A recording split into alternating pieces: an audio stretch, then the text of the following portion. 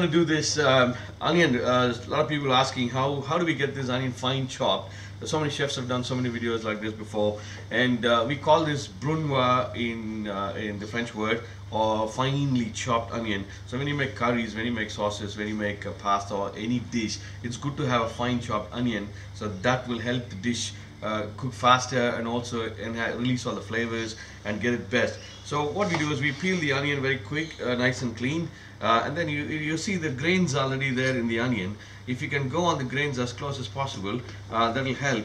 But if not, if you can keep the onion in this angle and then put a fine line to the onion, about 90% cutting off the onion like this, and then when you come to the edge, you can turn your knife a little bit angle, and then you can score the edge off as well. And normally when I go with this quickly, so we're not.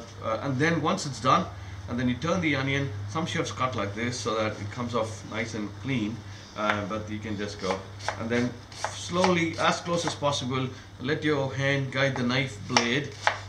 Be careful not to go like this, so you don't chop up your flesh.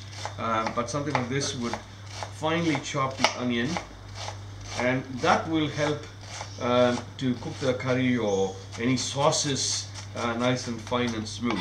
So that's called brunoise of onion, or fine chopped onion we call it.